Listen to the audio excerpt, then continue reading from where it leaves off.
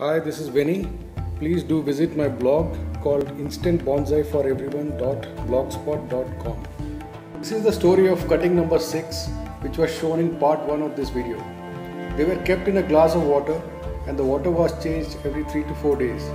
I sprayed water on the leaves and kept it covered with the top half of a plastic bottle to keep the humidity high. On day 17, I got my first root. The white spongy dots on the stem are not root buds, as I had wrongly mentioned in part 1 video. They are called lenticels and help in gas exchange.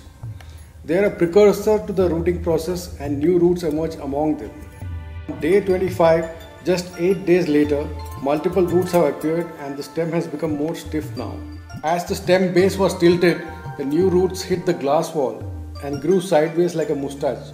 Now when I look back, I should have pruned the longer roots to encourage side branching and kept the stem vertical in the center of the glass, so the roots spread out radially and uniformly. The roots are now super dense and shallow. I don't get roots like this in sand. They have turned brown due to light exposure. If they are kept covered, then they remain white.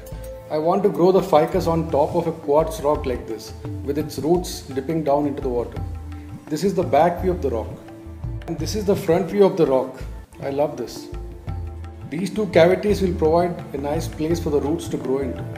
So I placed the roots into the cavity, sprinkled some soil over it and covered it with moss. Then I wrapped some strips of cotton cloth around the whole thing and submerged it into water. The water level was just touching the level of the moss. I later moved it to a shallow tray. For nutrition, I am adding a few drops of solution prepared by dissolving NPK powder and granules in water. Of course, the micronutrients are missing in it. When the water level is high, the roots have no motivation to come out of the moss area. So I reduced the water level to encourage the roots to flow down the rock, searching for it. And they did exactly that, as you can see here. This rock is sitting on some pebbles and sand to encourage roots to go below the rock. This is the back view and no roots are visible since the cavity is on the other side.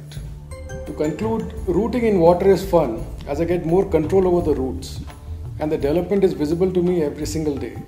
I need to buy hydroponic macro and micronutrients soon so I can try growing some ficus permanently in water.